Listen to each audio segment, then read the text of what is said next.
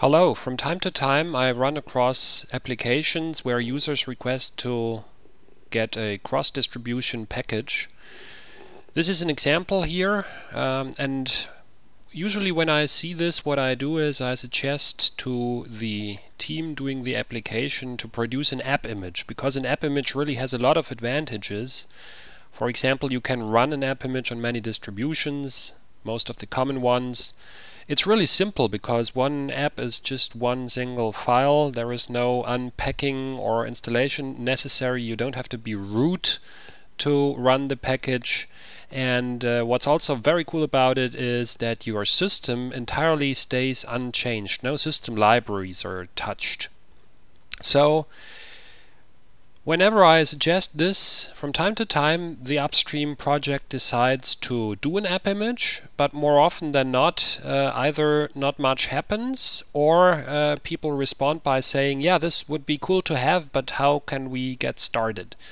So today I want to show you what you can do as a user to send to your favorite upstream application project a pull request that will produce an app image of the software. And in doing that, I will also show how to use tools like Linux deploy Qt and how to upload the produced app images automatically to GitHub Releases. Let's take a real-world example here, and this is not prepared. I'm entirely unprepared. I don't know what's awaiting me here, but I just stumbled across this bug report or feature request concerning the application Avogadro, where it says a cross-distribution package for Linux is wanted. And I really would like to help here.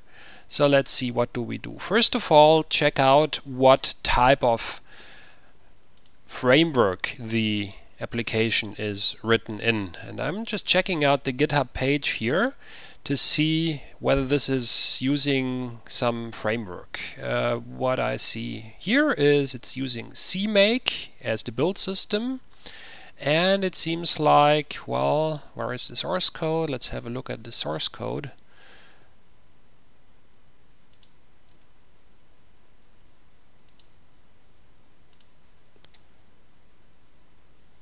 It seems to be a C++ application. Okay. Now let's see whether it's written in Qt. What I do for this is I just search for pro. And if we find a file ending in .pro, then that's a dead giveaway that we have a Qt application here. Let's see, .pro. Something showing up.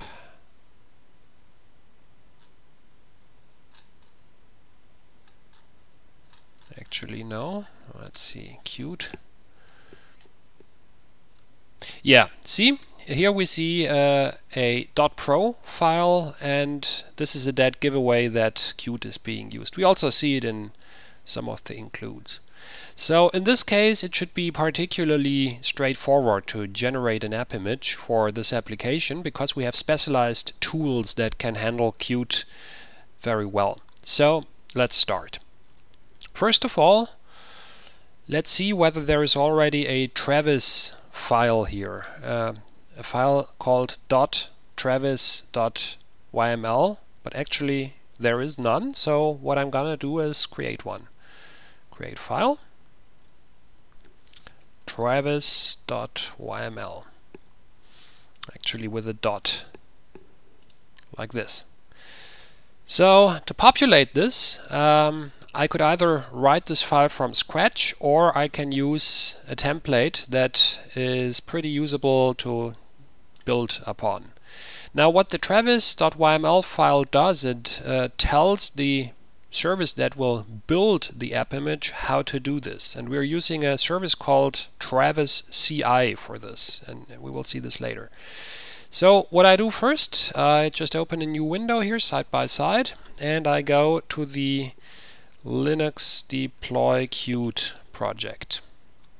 Now on the home page of the Linux deploy Qt project, if we scroll down, there is an example on how to use Linux deploy Qt with Travis CI, and that's exactly what we're gonna do. So to start out, I just copy all of this here from the example and paste it into our new Travis YML file.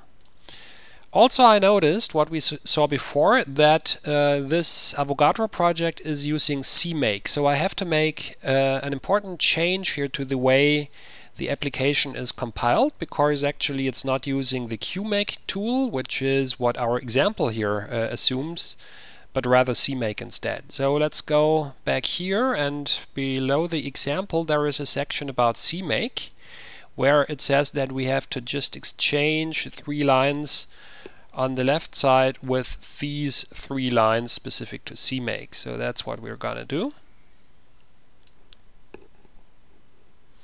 Okay, so next we have to look for app name and replace it with the actual name of the application, which is Avogadro in our case. So copy this and just replace all occurrences of app name with the actual name of the application. So here, there, and here again.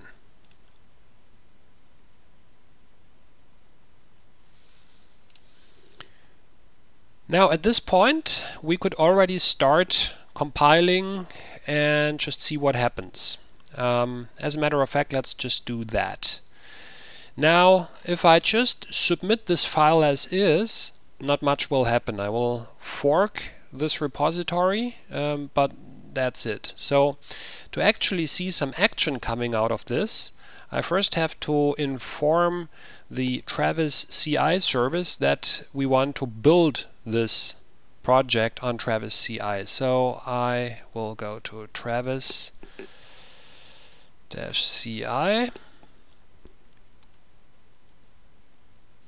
sign in. Now I click on my own name here to see the list of all the projects I am working on, and it says syncing from GitHub here. This should already be activated. If not, you can also click that to start a sync. What this does is it really checks all your GitHub repositories and updates the list of available projects under your username. So once that is done, what I do is I usually just copy the project name from here, Avogadro, copy that, and I just jump directly to the corresponding page on Travis CI, which is travisci.org-my-username- and then the project name. If we go to that page, it says this is not an active repository. If you get something else here, then the sync didn't happen. But if you see this page and there is a button Activate Repository, then everything went well. So let's click on Activate Repository. This is very cool. Hooray! Repository has been successfully activated. That's very cool. So there is one additional step.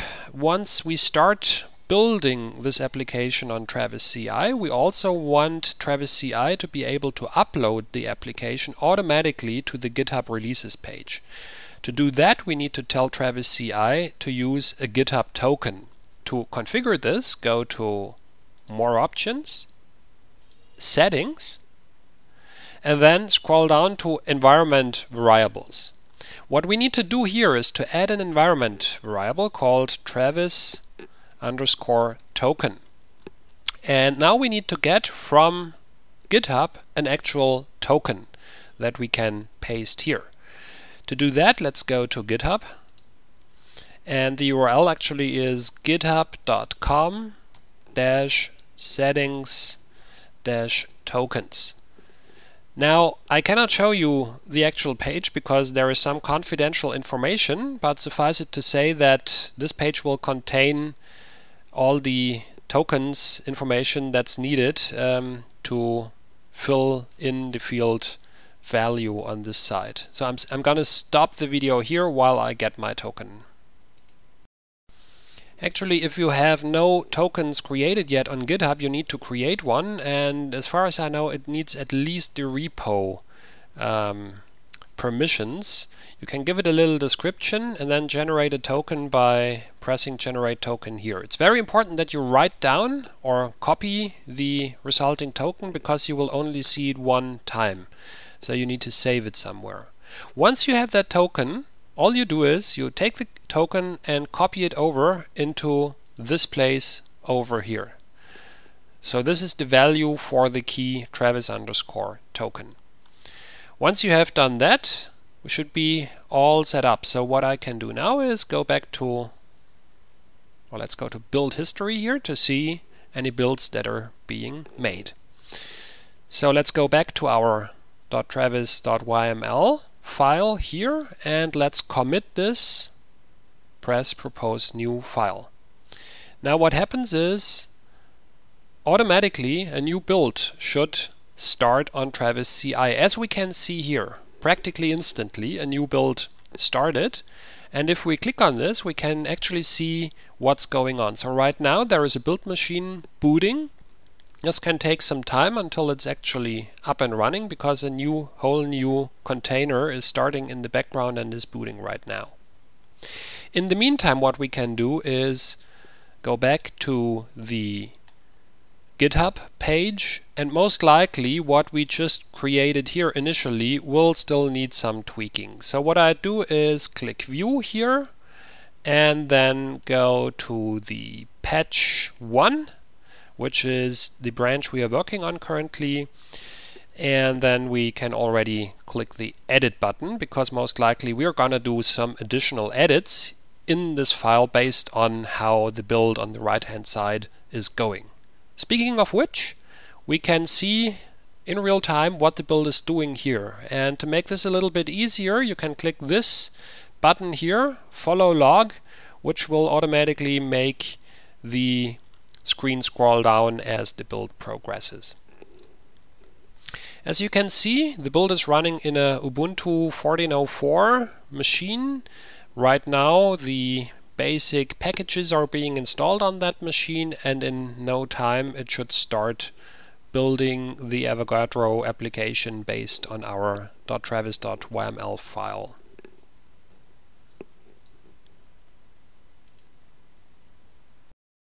So a little while later I see red stuff here on the right hand side, and that's not a good sign. It means that some errors have occurred, and to understand what those errors are, let's scroll up until the first occurrence of a red line, which is here. So let's see what it says here. Right above the red line it says make error, could not find eigen 3. So it means we are missing some packages. Actually this happens if you try to compile something without reading the instructions. So what I'll do is I'll go back to the Avogadro project here, and actually most easy would be to just search for apt. Usually somewhere in the documentation it says how to compile things and which packages to install. Let's see if we find something useful. No, let's search for apt.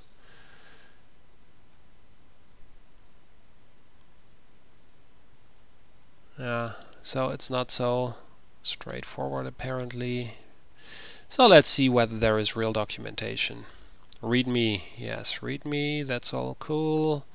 See install file for installation instructions, let's do that. I should have done this right from the beginning. So requirements, cmake, Qt, open babel. Okay, eigen. Okay, so this is what we need to somehow get and install. Question is, where do we get this from? See, what I like projects do is really paste the actual apt-get command or RPM or whatever packaging system command, so that you can just copy and paste a working apt-get line. But apparently not all projects do this, so now we need to search a little bit. So we need open babel, And the question is whether what we get with Ubuntu 14.04 is recent enough to compile this. So what I usually do is I'm searching for OpenBubble Trusty.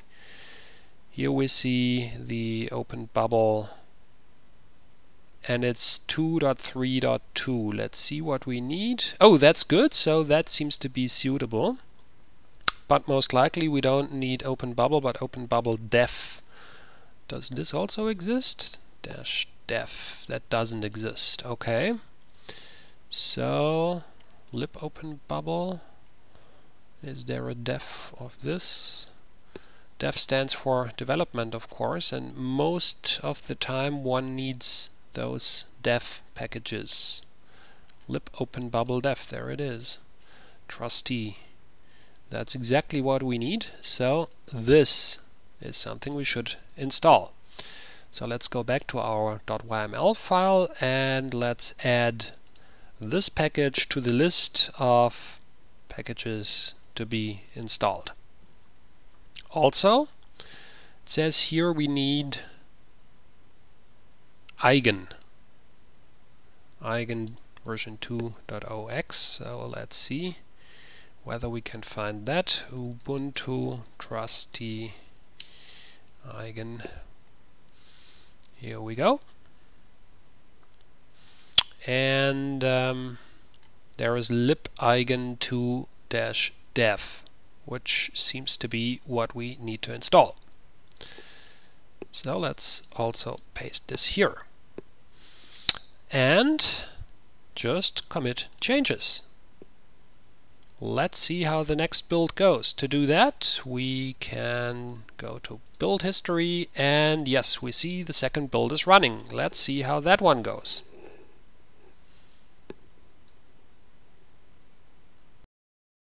And sure enough, we run into another error, as happens frequently when compiling stuff. This time it still says could not find Eigen 3. Which is a bit strange because we just installed it. So at this time it's usually trial and error and a lot of googling around. This is not really AppImage specific, but somehow most of the time you compile stuff, it's not gonna work right out of the box and you have to fuzz around. So in this case, first thing we can do is copy that error and go back to the project and actually search for that error. Maybe someone else has already encountered the same, but apparently that's not the case. Here, 4 issues. So what does it say here? Cannot compile on Ubuntu 14.04, problem with Eigen. That's exactly the problem we're having. So let's see what this says. A lot of text. So I had the same problem. In order to fix it, I needed to uninstall Eigen 3 and install Eigen 2.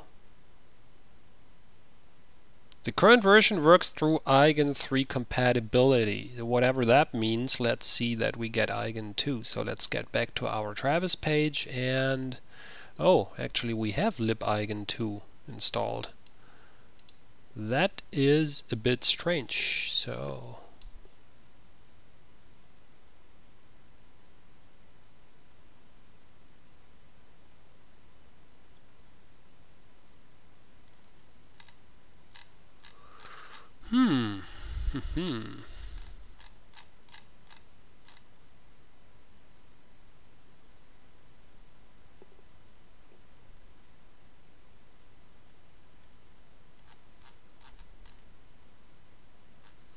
See, that's why I don't like that they don't provide the actual apt-get install command you need to compile this. Now I have to search around, which always makes me very impatient. Now while I'm searching, I will pause this video because this actually has nothing to do with how AppImage work. Okay, turns out that I had to replace libeigen 2.-dev with libeigen 3-dev, and now the build actually got a lot further. As we can see, the configure stuff all passed with a green line, which is great, and then the actual build proceeded. But here we run into another issue. What is it saying here? Okay, it is looking for lconvert. lconvert from Qt 4. So first thing I wonder is, why is this using still Qt 4? Shouldn't it be using Qt 5? Let's check with the project what it says regarding Qt 5. Qt 5, 2 issues, Qt 5 port. Will Avogadro 1 be ported to Qt 5 at some point? Answer is, all effort should go into making Avogadro 2 a suitable replacement. Okay, so actually this is outdated software. There may still be advantage in having an AppImage of Avogadro 1 apparently, but it seems like it really needs Qt 4, which makes things a little bit more complicated apparently. So what is lconvert and why don't we find it? Actually, we can just copy this, go to packages, ubuntu.com, there is a search function, search the contents of packages, search, and we see this is in the package qt4-dev-tools, so we want to install that. Going back to our YML file, seems like we don't need to even get Qt 5 in this case, so let's get rid of that line. Hey, why can't I comment that? No, press edit. So get rid of this and don't install Qt 5.9, but rather install Qt 4-dev-tools, and let's see how that build goes.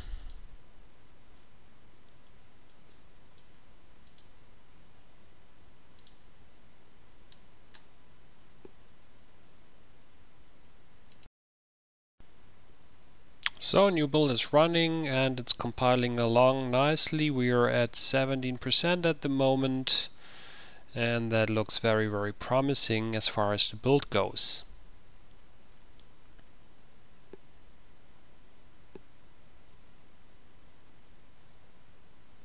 So it seems like we have a working Qt installation, because otherwise probably it would have errored out by now. We're already at 21% of the compile process.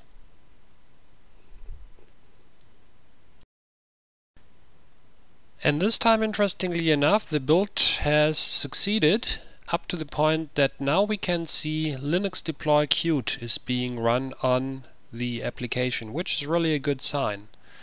So let's see how this goes. Linux deploy Qt takes the compiled application and really packages it inside an application directory, which in turn gets converted into an AppImage. So if this succeeds, well, if this would have succeeded, then we would have a nice little shiny AppImage now, but apparently there is still an error, and the error is here in the Avogadro desktop file.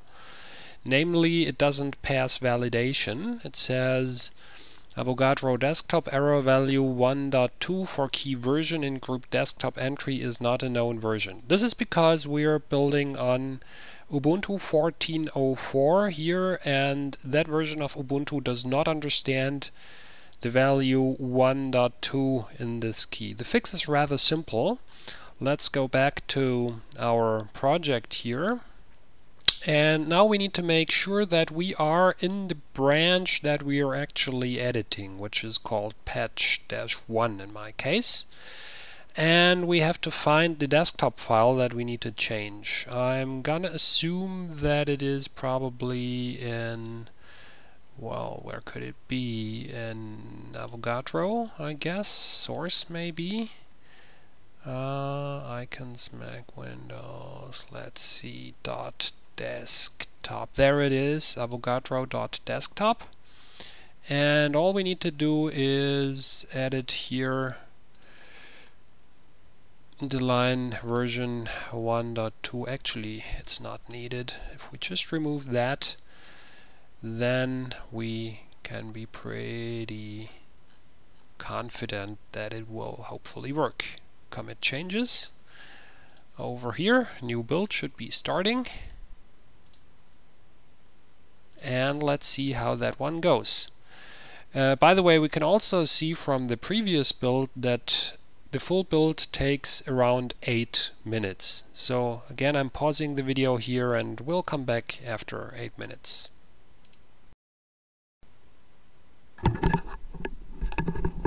Now, this time, let's see whether Linux Deploy Qt actually succeeds building the AppImage. What Linux Deploy Qt does is it really rearranges the whole application directory so that the application is self-contained, and actually what we can see here is that yes, something has happened, but not quite what we wanted. So let's see what happened. Here when it says make squashfs creating file system, that's a very good sign. It means the AppImage is actually being generated. That's cool. Now further down below, what we can see is the libraries that are dependencies in the base system. There shouldn't be something left being loaded from the base system that cannot be reasonably expected to be part of each target system, and what stands out here is this one. We need to get rid of this one. This must be some probably a Linux Deploy Qt bug actually. I will look into this later. But further down below it should upload the AppImage. It doesn't do that because we made a stupid mistake. When we named the application here, of course it's Avogadro with an uppercase A, because that's how the AppImage is named, as we saw. So we really need to change this here.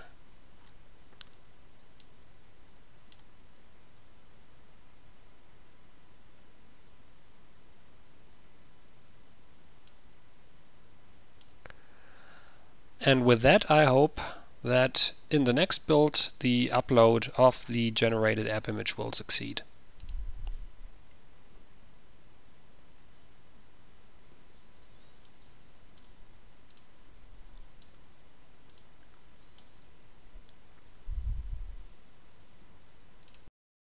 And sure enough, this time it has worked. The Avogadro build of the AppImage has been uploaded to GitHub Releases, as we can see here in the build log. Now if we go back to our project and then go to the Releases tab, we see that sure enough there is now a continuous build released 34 seconds ago that contains both an AppImage and a corresponding csync file, which is used for binary delta updates. Now let's have a look at the AppImage. Just click it, save it, and run it. And sure enough, Avogadro seems to be running just fine here. So let's see. I've never opened even this application, so I have absolutely no clue what I'm doing here. Oh, look, there's a molecule. Wow, that is very cool. So yeah, it seems like Avogadro is running, which is very cool. And now is the time to, well, either inform the project that they can test it from this page here, or even send a pull request directly to the project. Let's do the latter. Now, to send a pull request, one thing I want to do is, actually, if I look at my own repository here, and if I go to this patch 1 branch that I have done and do a comparison, then what we will see is all the individual changes I have done. And there's quite a lot of them, because I needed a couple of trial and error runs to get this thing working. Even though in the end it's just 2 files really that have been edited, namely this .travis.yml file has been added, and this tiny little change removing one line from the desktop file has been made. But really, we don't want to have all of these edits show up in the history in the Avogadro project. So what I will do is, and this is a little trick, I will open a pull request against my own repository first, which means I select as the base fork my own clone of the repository, and now I will merge patch 1 into master inside my own repository. Let's call this AppImage. Create pull request. Now I have an open pull request on my own repository, and the trick I can do here is, instead of pressing merge pull request, I can go to squash and merge. This is very important because now the 8 commits from this branch will be combined into one commit in the base branch. So select squash and merge, push the button, remove all of that here. We don't actually need it, just let's call it AppImage. And then press confirm squash and merge. Now being merged, and I can now delete the patch 1 branch. Delete branch. Now what this has done is, if I now go to my fork here of the project, I see that this branch is one commit ahead of the master branch. And with this one commit, I can now do the pull request against the original repository. This is very cool because, as you can see now, there is just one commit that includes all my changes that I need to make, and I want to create, yes, I want to create this pull request. Now, for the pull request, of course, we want to include a description of what this is and what it does. And usually for this, I just used a template that's also provided on the Linux deploy queued page. If we go back to the Linux deploy queued start page, down here, right below the example of using Linux deploy queued with Travis CI, there is also a little boilerplate text for sending GitHub pull requests. Let's just copy this, paste it in here, and let's also explain that test builds of the Avogadro AppImage are available for download at, and then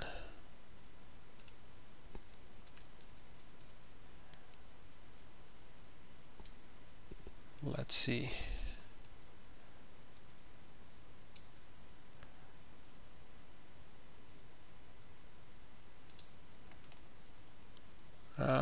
Why? Okay, are available here. Let's copy that URL in.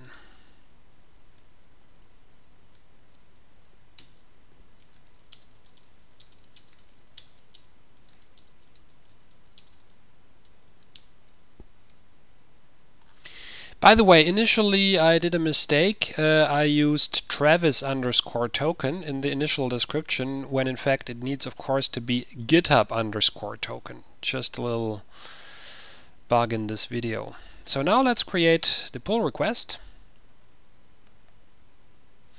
And here we go. In the official Avogadro project, there is now a pull request that explains what an AppImage is and how to merge this. And as part of this pull request, we see just one commit that does everything that is needed. And now, essentially, we should watch this space here for any comments from the upstream application developers. And hopefully, soon, the Avogadro project will have an official AppImage.